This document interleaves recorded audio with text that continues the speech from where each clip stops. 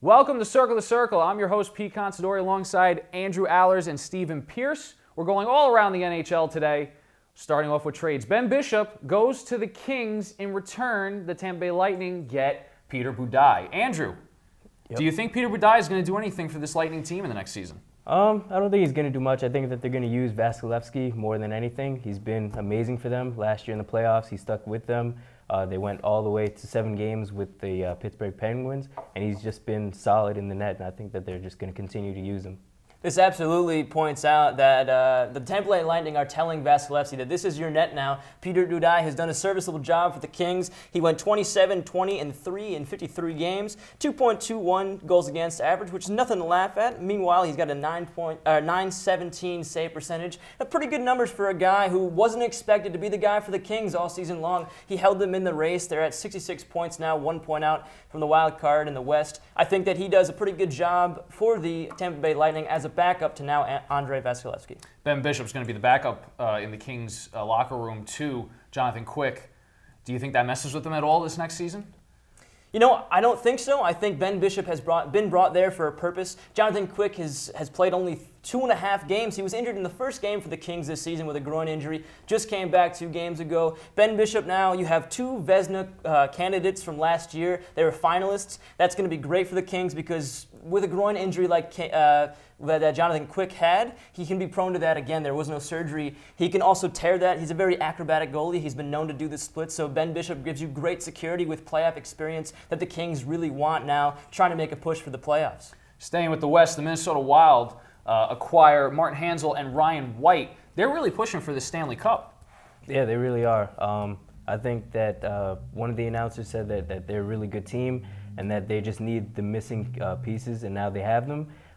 They're doing a really good job with the coaching staff and all the players they've acquired over the years. So I think they just have to be able to find a way how to beat the Chicago Blackhawks, St. Louis Blues, and teams like that. And you know, in a couple years, they might actually win the chip. It's definitely a rough road ahead. The Arizona Coyotes getting draft picks in the next 3 drafts upcoming.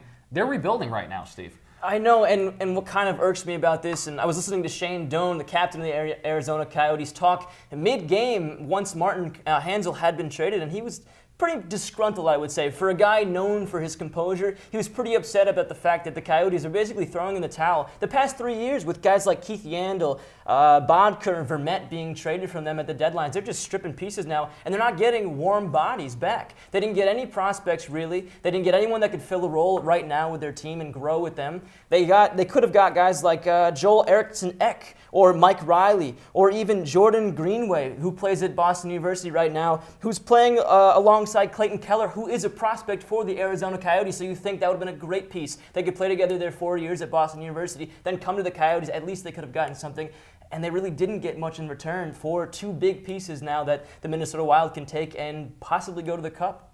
Moving over to the East, Kevin Shattenkirk goes from the Blues to the Washington Capitals. We're thinking maybe a rental situation for the Caps, as in at the end of the season, they may not have the cap space to sign him on again for next season.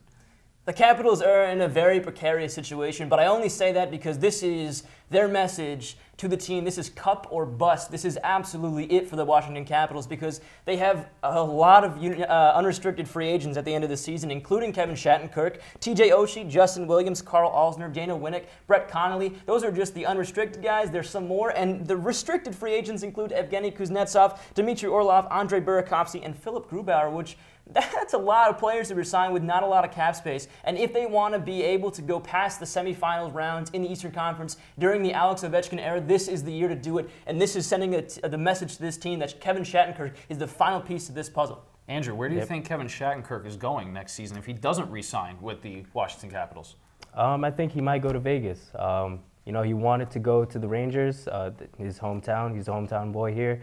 But it just didn't work out. He got offers from other teams, such as Tampa Bay. He didn't accept those, but he accepted the Capitals. So I think that he might actually want to win a chip before he moves anywhere else because he, like you said, he's just there to fill in a position. They really need him. Ovechkin needs a championship. Shattenkirk needs a championship. So I think he's a great piece to the team. Very good point. He may go to Vegas. Moving on to the scores of last night, not much happening there. The Lightning beating the Hurricanes 4-3 in overtime, and the Blackhawks beating the Penguins in a huge win 4-1. That brings us over to the East for the standings there. The Capitals are 91 points in top place, 84 points for the Blue Jackets, 84 points for the Penguins. They're tied there. So it was a big win for the Penguins to get, which they didn't.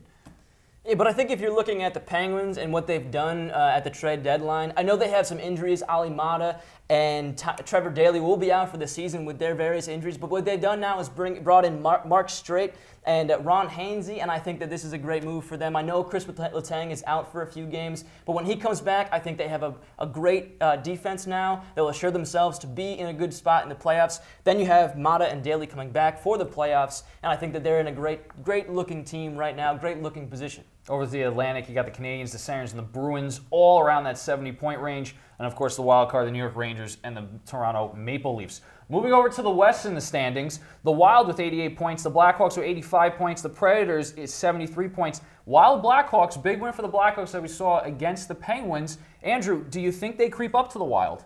I think they do. I think that Chicago is still a great team. They're still one of the best teams. They still have Jonathan Taves, Patrick Kane.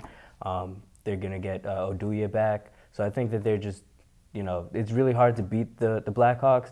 A lot of teams, they've won like 3 championships in 6 years. They're a dynasty team. They keep finding ways to win. And, you just can't count them out. Even though they're second place, I feel like they're still going to beat the Wild.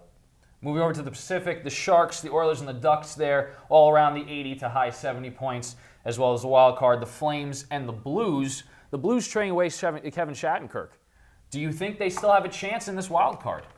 Yeah, absolutely, I do. I think that their defense will step up. They have plenty of pieces, including Jay Bouwmeester, the captain Alex Pietrangelo, Carl Gunnarsson. I think guys like Pietrangelo will fill in nicely on the power play, maybe where Kevin Shattenkirk left off. They got a lot of pieces up front that they can still use. They've had some shaky goaltending from Jake Allen. I think that he needs to assure the Blues that he can be the guy back there. And I know they've had, Brian Elliott and Jake Allen go with a tandem situation. Now it's only on Jake Allen, so he really needs to solidify, which I think he's done in the past few weeks, that he's the guy to go to. I don't think Nashville has played that consistent. They have some problems on defense and goaltending. They're 5-0-1 in their past 6 games. However, they did let in 21 goals. So I think that their streaky play really leads me to believe that the Blues can take that third-place spot anytime they want to. They just have to be able to make that push at the right time and get hot and stay hot.